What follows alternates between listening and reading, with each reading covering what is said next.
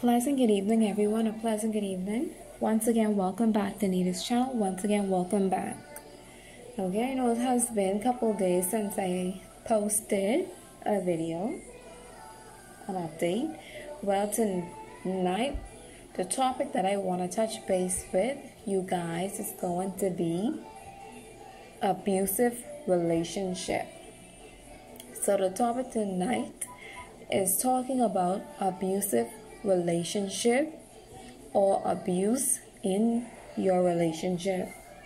Now, we need to have this discussion. So, as you're listening to this clip, you can comment. We can talk through the comment section. Drop your views and so forth inside the comment section. And again, like I said, my channel is all about godly stuff, personal stuff in my life, fun stuff, but everything is basically neutral. Nothing inside on this channel is going to be obscene or with no type of profanity or whatever. This channel is a full, clean, exciting channel, godly channel. You can come here to relax your mind. If you need to listen to some encouraging words, if you need to hear some positive stuff, if you need to smile on a daily basis, you just need something uplifting to listen to, something cheerful to listen to, something fun to listen to, right here on this channel is where you should be. Now, if you're listening to this clip and you haven't subscribed yet to this channel, there's a red notification button. It should be red. There's a button that says subscribe. Just hit that button for me and subscribe to this channel. It's a wonderful channel. You'll get to know more and more about me. Yes, I'm here from the 242, the Bahamas. So you'll get to know, like I say, more and more about me. My journey with Christ. I'll teach you some biblical insight. As I learn, you learn. And again, we socialize in the comment section. You can drop your feedbacks in the comment section. Now, tonight we're going to talk about abusive relationships. Now, everyone basically has been in a relationship. If you are over age, everyone has been in a relationship or have been in a relationship. Now, being in a relationship with someone, you share your personal space with them. You share your emotional state with them. When you need comfort or you're down and out or lonely, you share that information with your partner. Yes, when we need spiritual comfort, we go to our Heavenly Father. He comforts us in every area. And even God Himself created man, human in His own image. And just so that He can satisfy us, He created a man and He created a woman. And the word of God decrees and declares that those two flesh should become one. So everyone should be in that state of marriage or getting to that state to get married. But we still have persons that are in a relationship. They're taking their time as to whereas they're trying to get to know their partner before they make that decision to say, okay, I want him to be my lifetime partner. I want her to be my lifetime partner. Now, abuse in relationship, you have to get to know people for themselves as to who they are. And you just talking to a person doesn't mean you know everything about that person. Getting to know a person in an intimate way, in a way whereas you are in a relationship where you both share views, that's when you get to know who a person truly is. Because now you're spending more time with them and they are spending more time with you. You understand? So you're going to begin to learn habits, stuff that they like to do. They're going to learn habits, stuff that you like to do. So they're going to learn things that you like, things that you dislike, stuff that makes you upset, things that don't make you upset, stuff that make you smile, stuff that make you happy. They're going to learn these things about you. Okay?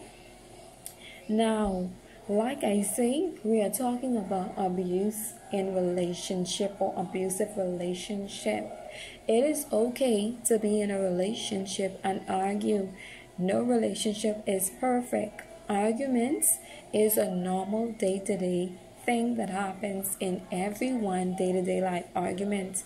Yes, me and you may disagree. That's fine. Okay, everyone is entitled to their own opinion. You're in a relationship, you may not agree with whatever your partners say, but at the end of the day, you two must be mature enough and civilized enough to have that conversation in a grown-up way that does not lead to any physical abuse, mental abuse, emotional abuse, no type of abuse. Okay? If one party gets upset and they decide to walk in another room to calm themselves down, that's fine. Allow them to do that.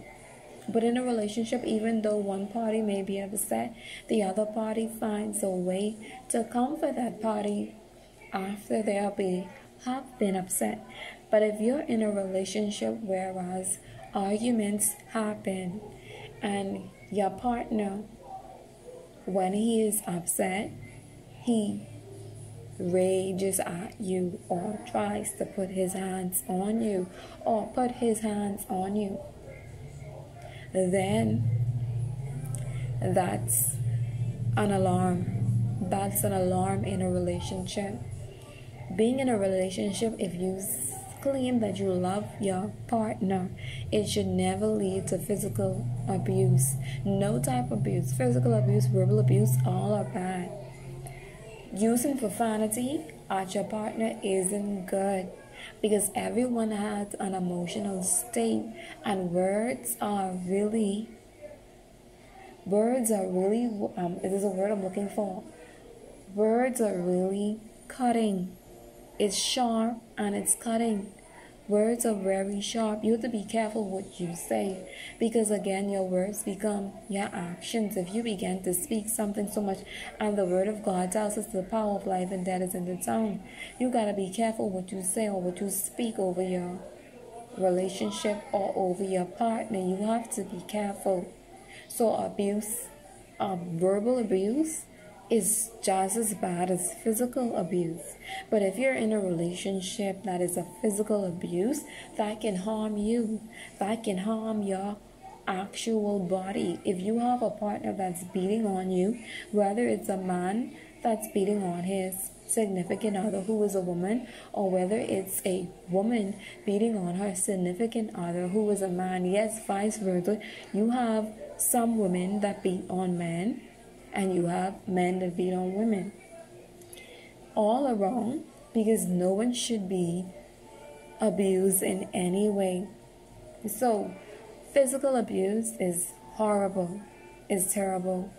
And being in a relationship and saying that you love someone and they are abusing you physically, that's not a relationship to be in. That's not a relationship to be in, and that's not a love. How can you love someone and you tear them to pieces physically and verbally? But the physical state is worse, because then again, you're beating on my body. You're beating on a human being that God has created and destined in this world to be somebody. So if you have somebody that's beating on you in your relationship, that is keys and grounds to remove yourself. No abuse is good. Okay? Because things start off small. He may hit you once and you don't think it as anything. And then when you look next, he may punch you. You understand? then who knows? He may use you later on as a punching bag. Any relationship that has physical abuse is no relationship to be in. Any relationship that is overrated in verbal abuse is no relationship to be in either. Okay? You have so many persons that are in relationships and are indeed hiding under a veil or a covering of abuse, but they feel as if their partner is their only form of income, whereas the partner is the one paying the bills or what's not, so they don't want to leave, or they have 3, 4, 5 kids with this person and he's beating you up. You feel as if you don't want to leave. But listen to this. If you are in a relationship before marriage and your partner is physically abusing you, that's an alarm there. And that should be headway for you to not get married. Make me understand, how can you marry someone after they have been abusing you for years? Okay? It makes no sense to me. You have your kids there and your children are watching your partner physically abuse you, verbally abuse you. All of these things affect not just you, but your kids. Your kids as well when they see this. And why I'm touch basing on this, because there's a lot of people that are in abusive relationship and feel the needs that they have to stay in that relationship because the partner is the one that is providing. You gotta understand that the Lord thy God is our provider. Is our provider. There's no need for you to be in a relationship if it is abusive. It's time for the men and women of this world today to lay that mantle down. Lay that mantle down. Lay that mantle down. And walk away from abuse. Walk away from abuse. Abusive relationship will only hinder you because you will find yourself depressed so many times. You will find yourself not able to accomplish things that you desire to do because you are underneath a hindrance that you don't want to let go of because you're feeling as if they are providing this, they are providing that, but they are hurting you. They are hurting you physically and mentally. Abusive relationship is no relationship to be in. I want to share a story with you guys about a colleague of mine. And it's one thing, you would not know what people are going through because many persons don't share what they're going through, and many people does not look like what they have been through. I have a co-worker, a colleague. We have been colleagues for almost 5 years now. Colleagues.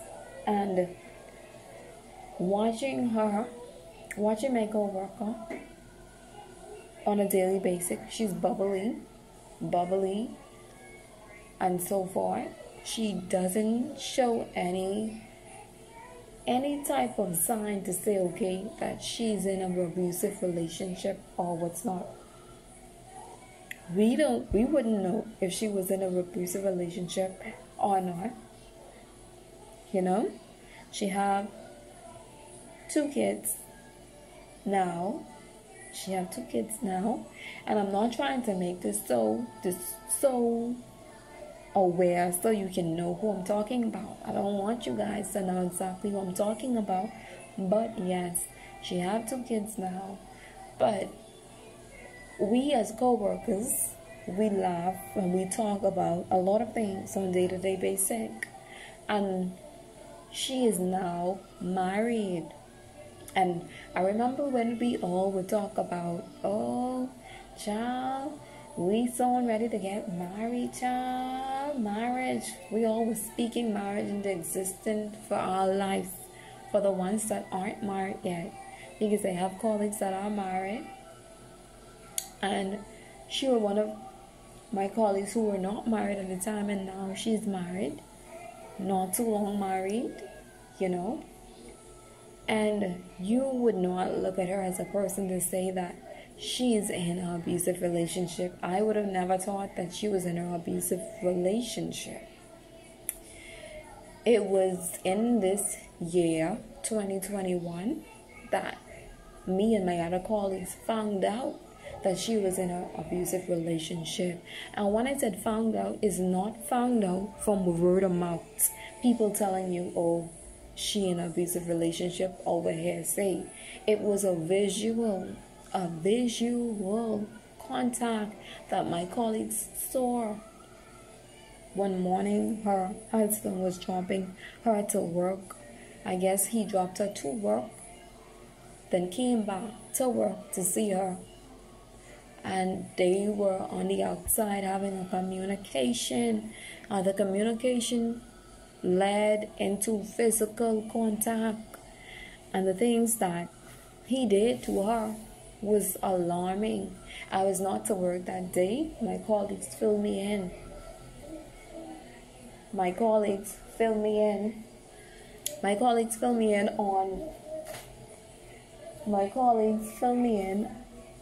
onto what happened. And they were like, she's pregnant now. She have 2 kids presently. She has 2 kids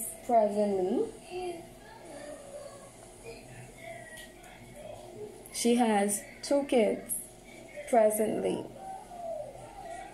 Her daughter and her son. Her son is actually the oldest. Her daughter, she just had her last year. So she's still young. She's about 1. And she's pregnant now. And we would have not teased her, but we always used to be like clowning on her and telling her, saying, hey, you pregnant again? You just had baby last year and you pregnant again? And she would always tell us she's not pregnant. But until this altercation, physical contact with her and her husband happened this year, he was physically abusing her, and they were saying how he was dragging her on the ground, and he ripped her clothes to pieces. But at the same time they said he was doing those things, he was saying to them, she's pregnant. He was saying to them, she's pregnant. But how can you say that your wife is pregnant and you're physically abusing her, you're dragging her on the ground, ripping her clothes to pieces? What type of love is that? When my colleague were saying that to me and just describing to me as what had happened, I felt so bad. I felt bad. Tears were literally ready to come from my eyes. I felt that because when you build a bond with certain people or with your colleagues, your work is your home away from home. And being around my colleagues, we are comfortable working together. And we care about one another. We're not going to stand there and watch someone take advantage of one of our colleagues. No, it's not like that. The environment that we work underneath, we look out for one another, and we do our best to stay far away from conflict or to cause conflict between us. And just hearing that, it was so sad. And you should hear me. I was like, what if I was there? Man, even though as small as I am, I would have tried make something happen. I said, he would have tried to see me. But then I said, child, you can't let the devil fool you. You go getting into people's business, and then you're the one getting in trouble whilst they still there. And they said after all of that happened, she was saying, call the police. And I don't know what exactly made him laugh, but something made him laugh. He left, and they said she came inside to work. And as she came inside, they said she didn't even act like anything happened to her. They had to give her a change of clothes, a change of top, because her shirt was torn. But listen to me. How can a man beat a woman in the front of everyone who is your wife and who is carrying a child for you? How could you literally drag someone on the ground and say that you love them? And plus, that person that you married, you love, who's actually carrying your child, now you're doing that thing to them. That's type of abuse. No type of abuse is allowed. I don't care if you are married. That right there is grounds for dismissal. For you to go and get a divorce. Any type of abusive relationship is not tolerated. And we were upset over it. And we thought that, hey, maybe she would have distanced herself from him. But they are back together. And then again, we understand. You cannot get in husband and wife quarrel. But you cannot be in a relationship where it's a man physically abusing you like that. You're carrying his child and he's physically abusing you. He can kill you. Yes, marriage is for better and for worse, but is it not for you to beat me to pieces or beat your mate to pieces and then say for better or for worse? Females and males, it is time for you to stand up for what is right. It is time to get out of abusive relationship. Whether you are indeed married with your spouse or you are single but in a relationship and your partner is abusive, these are times for you to get out of these abusive relationship, because these abusive relationship can lead to mental problems or can actually lead to death. So if you are in an abusive relationship, it's time to get out of abusive relationship. Out. Okay? Abusive relationship, it's time to get out of abusive relationship. So I just wanted to share this little pep talk with you guys to say that if you are in an abusive relationship, there's no talking matter to say, okay, let's try work it out. No. It's no talking matter. Get out of that relationship. If it's abusive, get out of that relationship. Everyone, thanks for tuning in. Have a blessed and wonderful night.